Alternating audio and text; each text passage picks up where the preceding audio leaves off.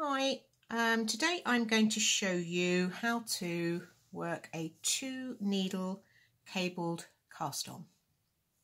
I use this in most of my knits.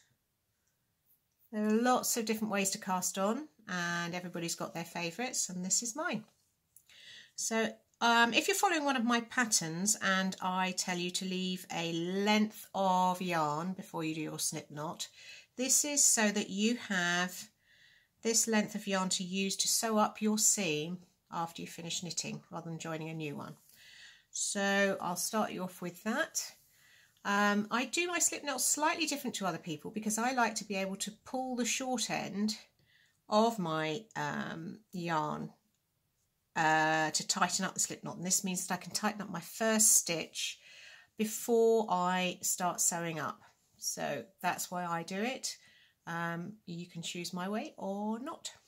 So I put the yarn across my fingers, I pull through, and this gives you your slip knot. Place it on your needle and you will see this is the short end. I will pull that and that tightens up my slip knot. Okay. First thing you need to do your 2-needle cabled cast on is place your needle into the stitch. Get myself a little bit of yarn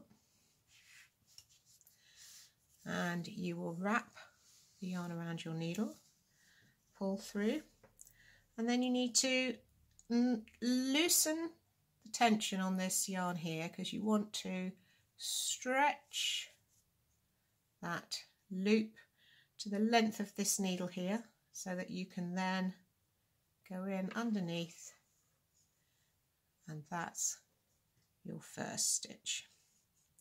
Now this cast on technique, with this cast on technique, you place your needle in between the 2 stitches, not into the stitch, in between.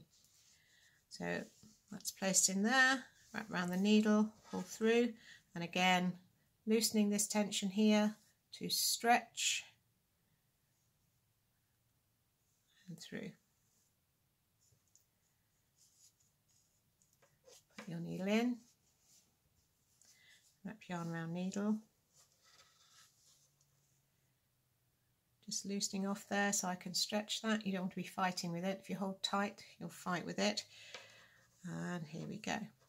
Now when you get into the rhythm of this, if you want to speed up, I will show you what to do. So this is me finding my space between the 2 stitches.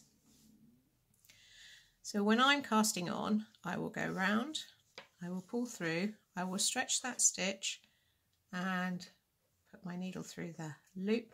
But before I pull it tight, I already put my needle in here, and then I pull at this stage. That saves me pulling the stitch tight and then loosening it again to get my needle in. So around, pull through, stretch through, then I put my needle in now and I pull it to tension, pull it till it pulls up onto the needle. Around and in, and then I pull it around, in. Stretching that around here and in.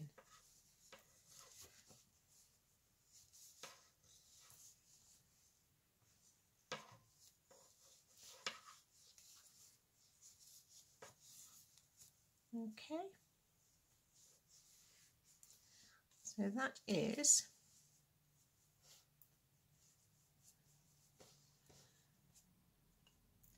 a 2-needle cabled cast on, and because of the way I've tied my slip knot, I can pull this first stitch nice and tight so that it's all to tension and it all looks rather nice. That's your 2-needle cabled cast on. I hope you found that helpful.